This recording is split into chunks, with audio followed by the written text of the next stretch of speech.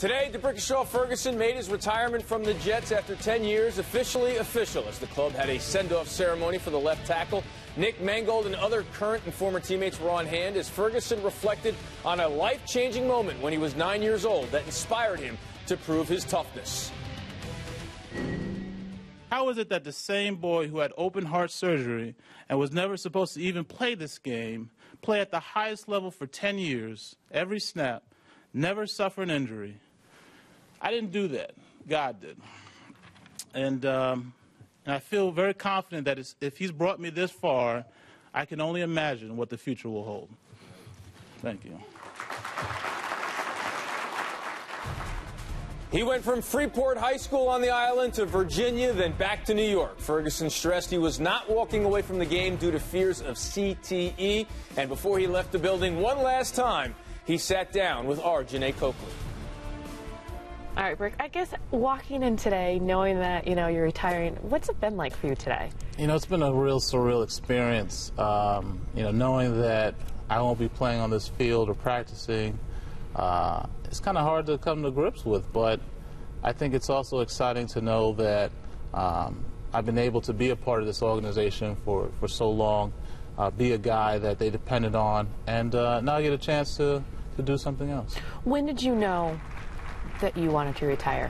I think there was a sense that maybe I was no longer that guy that was going to be there. I think I just felt as though perhaps something's different about this season, and so maybe this would be a good time to stop.